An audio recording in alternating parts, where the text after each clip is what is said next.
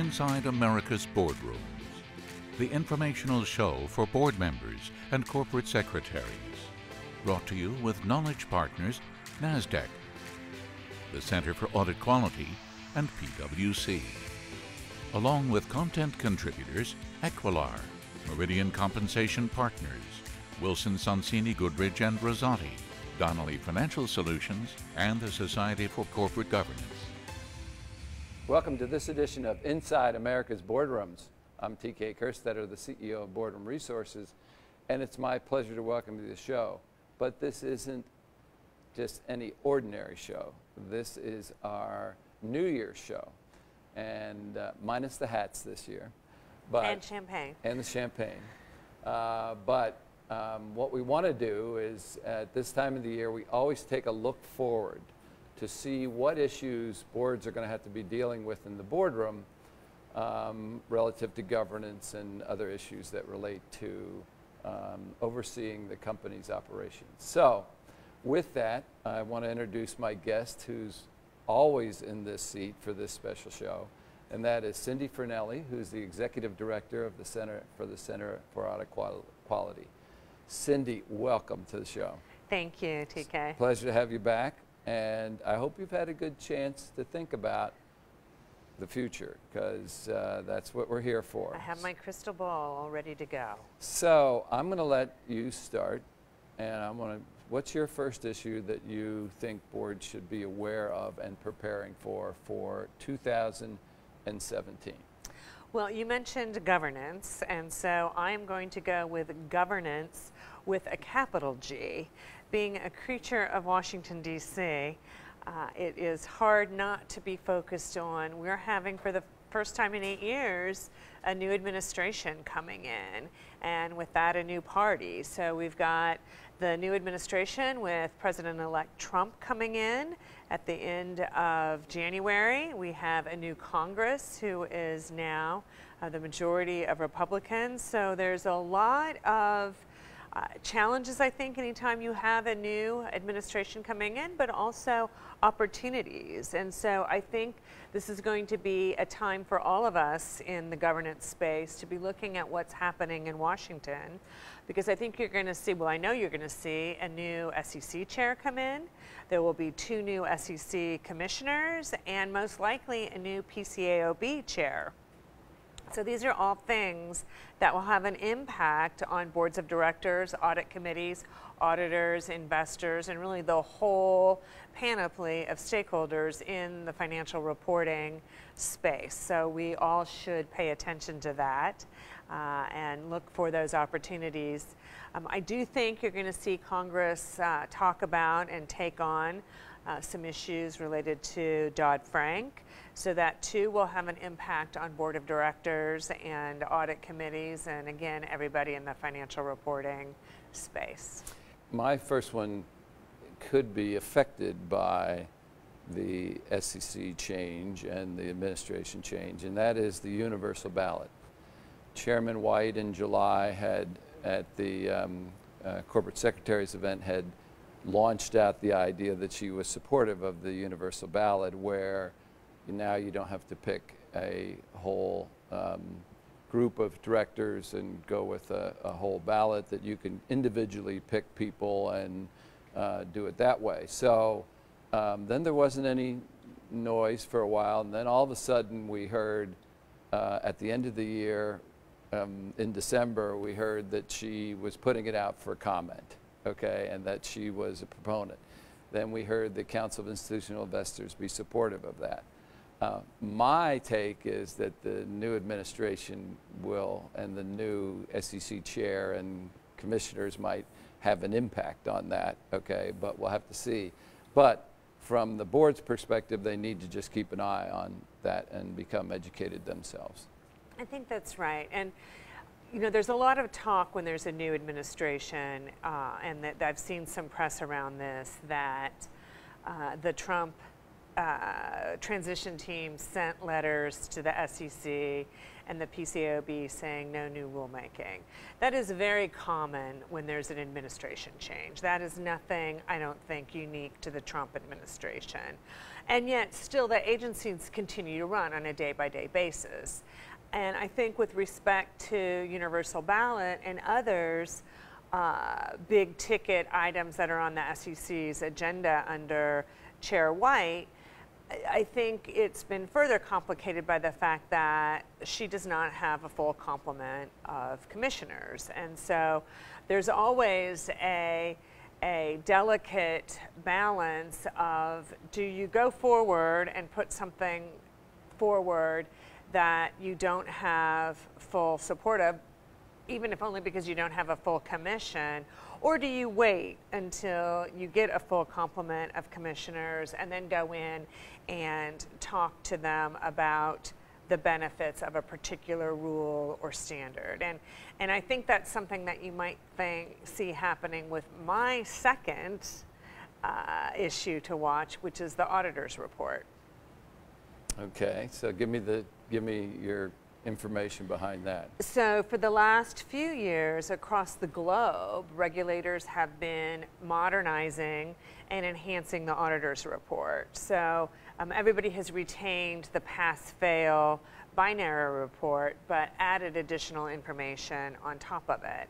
So the PCAOB has been looking in that as well, and I think they were ready to go with their final standard this year, but it's my understanding that that might be delayed because they would like the full support of a full commission, which we're not going to have until January or February. So it's unclear where that stands, but regardless, I think it will be promulgated, the new standard, and it's important for boards of directors and particularly audit committees to pay attention to that, because it will revamp the auditor's report and include something called critical audit matters, our CAMs. And so that is something that the auditor will have to include in its audit report, and those are things that get communicated, that rise to the level of importance that they get communicated to the audit committee.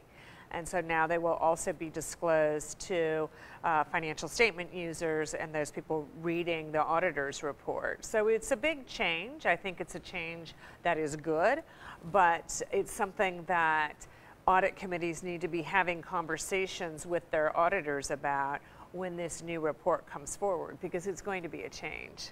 So we just learned something new, CAMs. CAMs. Yeah, we'll have to remember that. Yes, because you'll be hearing about them. And it's critical audit matters. Critical audit matters. We think that the standard will go into effect in 2019. There is a possibility it could go into effect in 2018, which, as we all know, will be here before we know it. We'll be sitting in this chair. I know it's really 12 months from now, yeah, but it'll feel like tomorrow. So I'm going to pick my side up here, so I want to make sure that we get this in. So my next one, I'm going to take a little turn. The thing that I want to make sure the boards are aware of is director compensation, okay? For the first time this year, we've seen some court cases move forward that investors thought that directors had some egregious amount of pay, okay? And it turns out that the Delaware courts agreed with the investors because there was no structure to how that particular board was going to be paid. But it was a little bit of a shot across the bow, okay? And we see investors start to bring the issue of director compensation up. And so the getting around that, first of all, we must be running out of issues if that's what we're talking about now, because it's such a nit to the grand scheme of things that it's a little frustrating in that sense. But the way to protect yourself is just make sure that you're using a peer group so that you're not too far out of realm with what companies around you are doing. Make it clear to investors how this is going to work, and have some cap. Don't make it the kind of thing that all of a sudden you see this big number for board members. So you're doing good, so I'm anxious to hear what your third one is. You're really... Well, my third one is an oldie but goodie. It's something we talked about last year. It was on my list last year, and I don't think it's gone away, and that's cybersecurity. So if anything, it has become even more important for boards to pay attention to this, because the cyber criminals and even foreign governments are becoming much more sophisticated in their attacks and how they're getting involved. We talked about the government, and that's something that was a bit of a subtext in the election. So I think it behooves companies to make sure that they're on top of that, to make sure that they understand what the board understands what the company's cybersecurity risk management program is. Again, in that oversight role, not in the deep dive. And I know there's been a lot of debate as to whether or not a board should have a cybersecurity expert on it, whether they should have a special cyber committee. My own personal view is they shouldn't have either of those things. I think there's a dearth of cybersecurity experts out there, and you want those people to stay current, and as soon as they become your cyber expert, they might get stale because it's such a fastly evolving area. Yeah. And then you use the slot for something that's too narrow. Too narrow in your focus. And I think same thing with a committee. I think that cyber is one of your overall risks that you should be managing. So I don't know that you need a special cyber security committee. It should be part of the risk work that the board does. I also think that we're going to see the government becoming involved maybe, although I think those in the marketplace really are hoping that there will be a grassroots way, a market-driven way, a principles-based way to attack cybersecurity, because companies are so different in what they need. And so I don't know that you want to see regulation in this area, but rather the development and encouragement of evolving best practices. But I think with the new administration, it's something that we're going to have to look at. And then I will also note that the audit profession is looking at ways to provide assurance over a company's cybersecurity risk management program and their disclosures, bringing to bear the auditor's core values of independence, objectivity, and skepticism. So I think this is going to be a big year for cyber. Unfortunately, I'm hoping not for attacks, but for how we all try to manage our cybersecurity risk. Yeah. It is clearly the great unknown. I mean, it really is. It can take a company down. Look at power companies and whatever. What could happen? I mean, the attention to this is endless, and it's like quicksilver, because as soon as you get your arms around it and you've created a good program for your company today, things change so quickly and evolve so quickly. So you can never rest, you can never ease up. You always have to keep your foot on the accelerator to keep up. So it's something that I know is probably frustrating for companies, because you can't build a good program that what's good today isn't necessarily good tomorrow, and that's got to be frustrating, but so important. Well, and all the board has so much experience in every other part of the business that they can offer their experiences. Well, this is something that probably most of the board, it's new to them, okay? And even if you have experience in it, this attack or this attempted attack is so much different than the next one, because the villains, if you will, and I think they are villains, are so varied in their approaches. So there are so many different kinds of attacks and enemies out there. So, and that's assuming that you know you've been attacked. Yes, right? Yes. So, well, you know, we've talked about this for the whole year, and we had the FBI in, and they have resources that are available to companies for cyber and economic espionage. We sat and talked about the risk committee and versus the audit committee, and heard where it should live. Yeah, we've heard all different stories about how companies have handled it, and there is no right way for that. So let's hope that this isn't the biggest story in the sense of what, you know, companies being attacked and brought down by this, but it certainly is something that we have to pay attention to. So the last thing I would say on that is I think that we have shifted our focus from if you get attacked to when you get attacked, which is good in the sense that I think we've all come to accept that it is going to happen, and what's important is how a company reacts to it. You know, how do you contain it? How do you disclose it? How do you react to it?